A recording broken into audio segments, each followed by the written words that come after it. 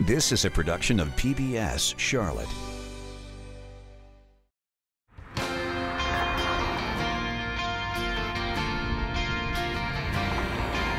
In our fast-paced modern world, returning to the family farm is often only a dream. Only Craigs have ever lived in this house. But in Lancaster, South Carolina, twin brothers have done just that, and along with other family, work to preserve and protect their family's legacy from suburban sprawl. We feel very strongly that the whole world does not need to be developed.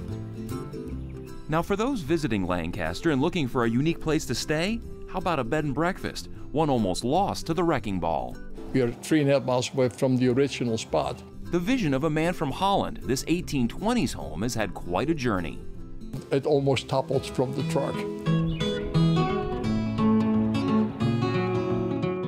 And for decades, this Presbyterian church sat abandoned, but in recent years, it's found new purpose as a cultural arts center. We'll meet the group not only bringing exciting programs to this historical gem, but updating it for the future. All that and more as we explore Lancaster, South Carolina, right here on Trail of History.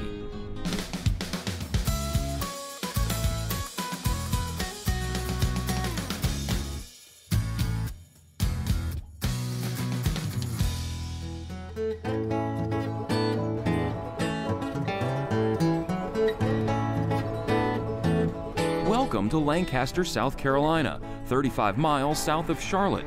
This small town offers a little bit of everything. A charming main street, historic homes, and since 1785, it's the county seat of, you guessed it, Lancaster County. The area is rich with unique history. It's the ancestral home of both the Waxhaw and Catawba tribes. European settlers didn't start to arrive here until the middle of the 18th century. The first settlers came here in the 1750s. They came in through Pennsylvania, probably Philadelphia, and worked their way down the Great Wagon Trail through Virginia and North Carolina and so on. They were Scots-Irish. They were families, all came from Ulster, Northern Ireland. With the arrival of colonists to the region, so came the problems. In 3 short decades, the 13 American colonies were fighting for independence. And on May 29, 1780, the bloodshed and conflict of the American Revolution left its mark on Lancaster County. Officially, historians call it the Battle of the Waxhaws, but to many here in Lancaster County, it's called Buford's Massacre. On this site, American patriots under the command of Colonel Abraham Buford meet and battle British loyalists under the command of Banastre Tarleton. With defeat imminent, Colonel Buford waved the white flag, signaling surrender to Tarleton. According to accounts, the signal was ignored by the British forces. Tarleton's troops killed more than 100 patriots after they signaled for surrender, giving the tragedy its name, Buford's Massacre.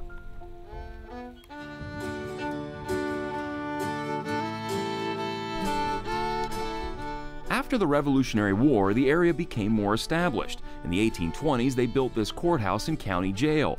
Both buildings were designed by renowned South Carolina architect Robert Mills, the same architect that designed the Washington Monument. But it was post-Civil War when Lancaster would see its next big economic shift. It was also in the 1880s that the Springs family, Leroy Springs, really started building the cotton mills. And Lancaster at that point was transformed from basically a farming town into a textile town. But like many southern mill towns in our region, the heyday of textiles is past, and Lancaster is in a state of change. But one family has been here through it all and still lives on the Craig family farm.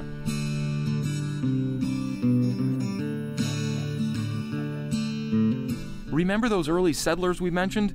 Well, the family that settled this farm started working this land just a few years before the signing of the Declaration of Independence.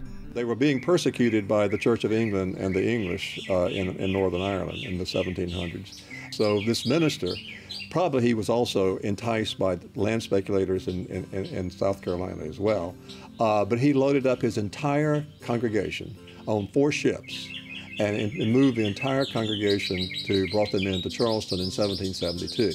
And John Craig's ancestors were amongst them. So I'm on the Craig side, I'm 8th generation. On the other extended family, I'm 10th generation. So the first was a guy named John Craig Esquire. Probably the Esquire was a pretentious title he gave himself because he was just a farmer. The farm is about 3.5 miles outside of Lancaster on the north side towards Charlotte. It's almost 500 acres. It's owned by myself and my 4 siblings, but it's operated by my brother. In the early days, of course, it raised cotton. The farm started out humble, but according to Craig, sometime in the 1830s, the farm was about 2,000 acres of land. While not that large today, since 1773, it's always been the Craig family farm.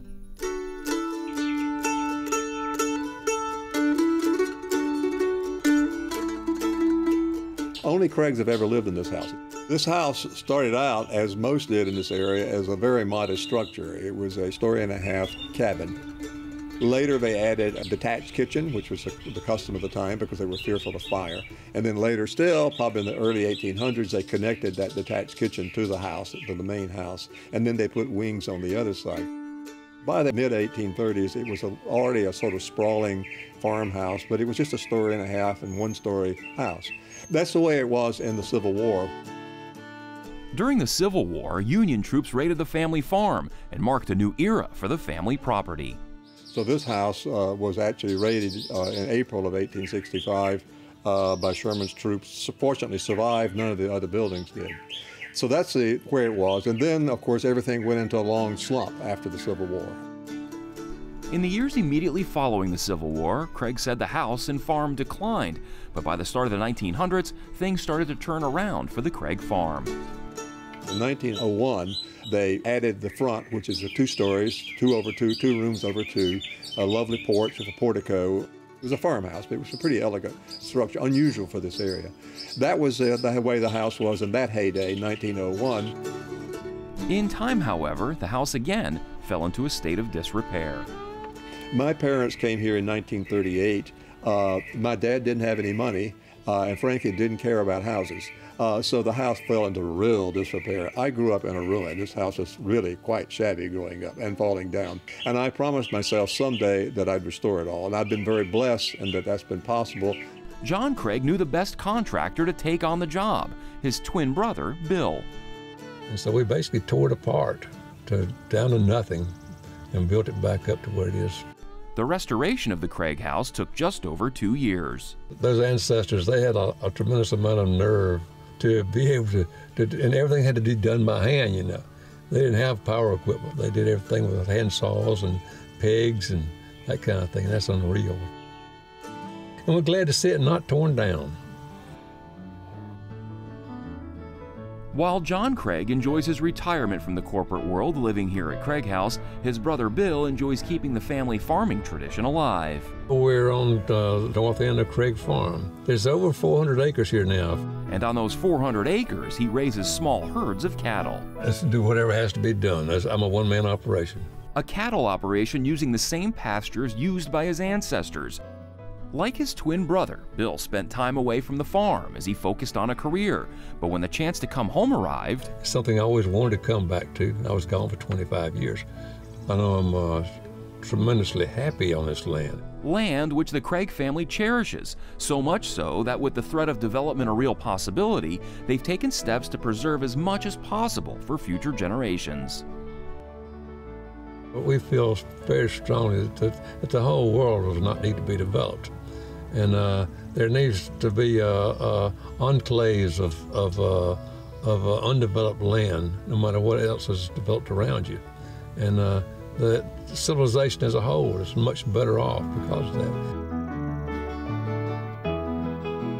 We have set up the Craig Farm Historic Preservation Foundation, and our aim is that ultimately this house, when we're gone, will go to that foundation, as will Kilburney, the B&B, also a historic house across the street. It'll be sort of a mini Brattonville. It's a historic house museum complex. The farm also, we're already transferring land into this foundation, putting easements on it so it can't be developed. The Craig house isn't the only early 19th century home at the farm, but Kilburney, built about 1827, only got to the farm in 1999. Kilburney was on North White Street in Lancaster, just 1 block over from the courthouse, the historic courthouse, and Main Street. Beautiful old structure. It was declining, to put it mildly, throughout my childhood. Johannes, my partner, had come down for a visit here in Lancaster, and I was working in New York, and I get a call from him, and he says, guess what? Kilburney is available for $1. The catch is we have to move it because the land has been purchased by a drugstore chain. It's going to be demolished for what Lancaster really needs, one more drugstore. So be it. So I said, uh-oh, I'm going to have to work in New York another 10, 15 years to pay for this money pit, which was the case. Johannes Tromp, with decades of restaurant and catering experience, took on the enormous project with a vision that would save the home from the wrecking ball, move it to the Craig farm. We are 3.5 miles away from the original spot. As one might imagine, a move of this magnitude took a bit of work. What we had to do is, first of all, we had to disassemble the entire third story and the entire second story and all the porches. And we had to do it board by board, beam by beam. Each piece of lumber had to be numbered individually and put in containers. And so it was quite an undertaking. The original builders used post and beam construction to build the house and unknowingly left some clues needed to put it all back together. A lot of the beams actually also had been pre-numbered by Roman numerals. So we had a lot of pluses within the original construction.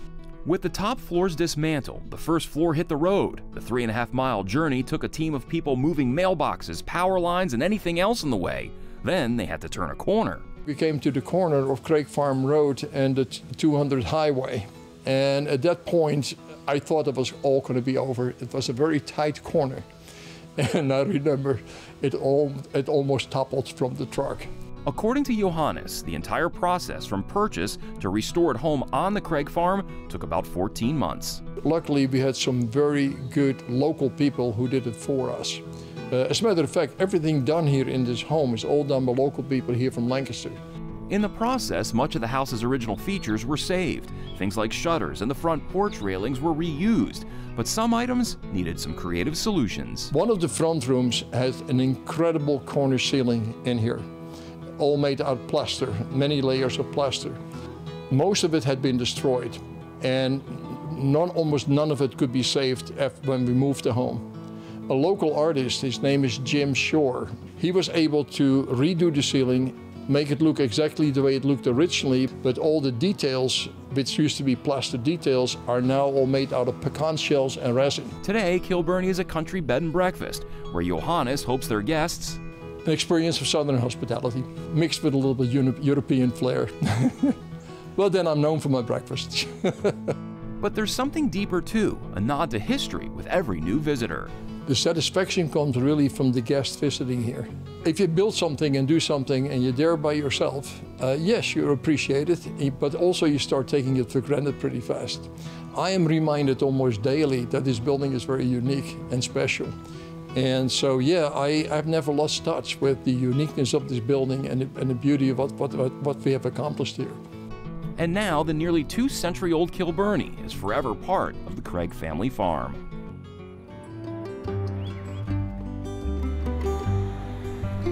John Craig and Johannes Tromp's passion for history doesn't end when they leave the Craig farm. No, both are also very heavily involved with the Lancaster Society for Historical Preservation, the group's flagship project, the Lancaster Cultural Arts Center. This historic building on West Gay Street in Lancaster was once home to the First Presbyterian Church. The congregation got its start about 1835, and a quarter century later built this building. It was the first brick church building built in Lancaster, 1862, just in time for the Civil War. The community during the Civil War has an interesting history. The church was occupied by the federal troops, and they couldn't destroy it because it was built so well, frankly, and they left town in a hurry. That's the only thing that saved it, I think. After the Civil War, this building served the congregation another 60 years. The Presbyterians left there in 1926 for a new facility on Main Street, and the building passed to a Masonic lodge for a long period of time, and then it sort of fell into disrepair. There were efforts to make it a museum, but ultimately it fell into disrepair and was essentially abandoned. After many years of vacancy, the Lancaster Society for Historical Preservation obtained the building, and that's when the real work began. After a long series of efforts to try to keep it alive, the society got really serious, and we raised the money to restore it, recognizing that historic buildings to survive have to have a modern purpose. And in finding a modern purpose, Christy Barnes says the building has some key attributes that make this a perfect fit. The acoustics in the building are amazing. The atmosphere is serene, it's beautiful, the stained glass is amazing. There are concerts, all sorts of music. We have wonderful a cappella groups have been here. There's jazz music, there's been folk music. Anything you could think of has been here or is absolutely welcome here. And that's one of the things that we want in the future, is to expand the types of events that are here. But it's available as a lecture hall, a music hall, a wedding venue, a meeting venue.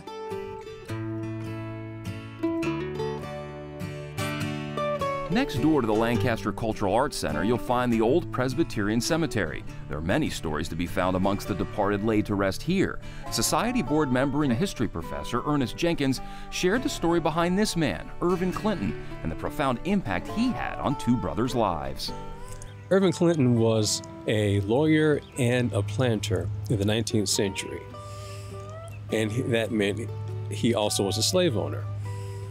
But the relationships that he developed with some of his slaves, those relationships were notable. In fact, the marker here is a monument itself to one of those relationships. Two of his slaves, Isom Clinton and Frederick Albert Clinton, he became particularly close to. Over the years, he helped to teach them how to read and write. So he helped give them their early ventures into literacy and education. In the state of South Carolina, Irvin Clinton broke the law by teaching the enslaved brothers to read and write. But after the Civil War, the education and relationship they shared with Irvin proved invaluable. As they grew up and grew older, he supported them both by giving them lands or giving them whatever they needed or requested. In the case of Frederick Albert, he became a major landowner in large part through his work with and the support that he received from Irvin. Frederick Albert Clinton also served in the South Carolina State Legislature in 1868. His brother Isom also had success. Isom Clinton is also notable as well. Early on, Isom showed interest in and potential for preaching. In the 1860s, according to Jenkins, both black and white attended this church, but at different times of the day. That proved to be less than ideal, and in a discussion, Isom and Irvin talked about how they might create another worship opportunity for the black congregants.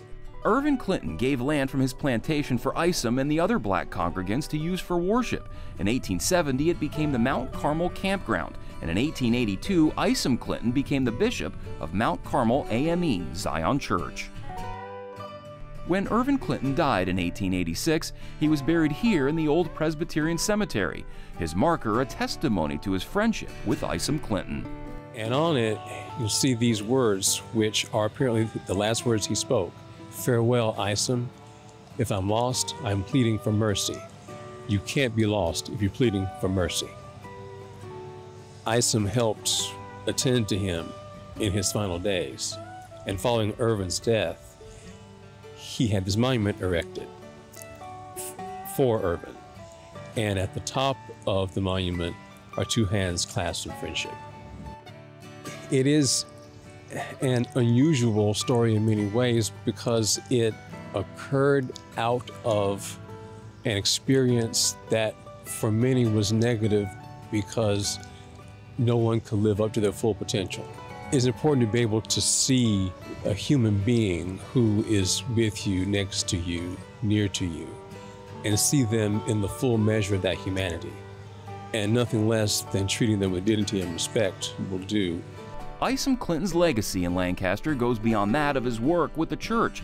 He also started a public school for African Americans in Lancaster and even served as county treasurer. Isom Clinton died in 1904 and is buried here at the Clinton Memorial Cemetery.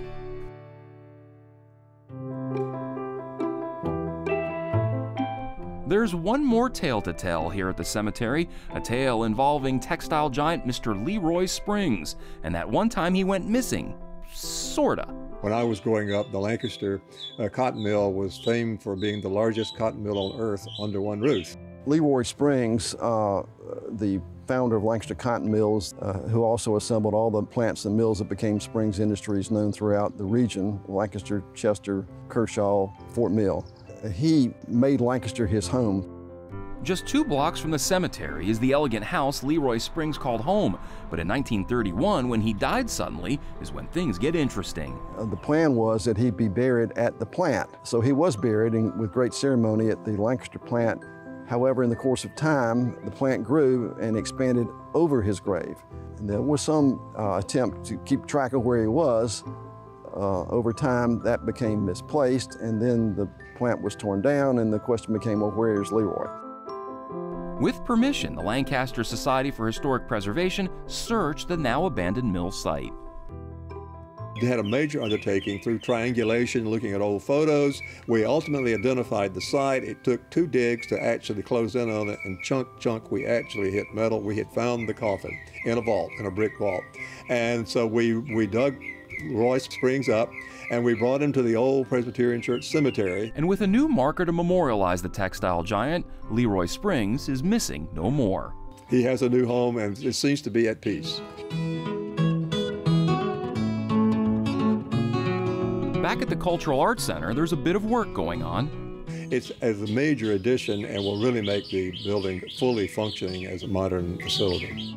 We want to preserve it. We want to keep it alive and moving forward, and sometimes that requires change and for things to shift, which sometimes makes people uncomfortable. But everything that we've done is hopefully just to keep things moving forward and getting better. By adding a green room, much needed restroom upgrades, and other amenities, they hope to keep this historic building relevant for many more generations. It's come a long way as far as the repairs, both to the interior and exterior of the building. And even looking at the building, you can see there are so many different kinds of bricks, and there are places, there are scars and there have been wounds. I love every bit of it. It makes me feel more part of my community because I am participating with this building. I love being here when there's a concert, and to see the people that I don't necessarily see during a normal week, and to see them all sit together and share and enjoy that vibe, and just enjoy that sense of the arts and community and Lancaster. The city of Lancaster and the surrounding county are rich with stories of the past that give life to the community it is today. From families that have called this area home for more than 200 years, to the African Americans who impacted lasting change in their community, to those in recent years who've championed the preservation of history that is Lancaster, have all played an important role. Thank you for watching this episode of Trail of History.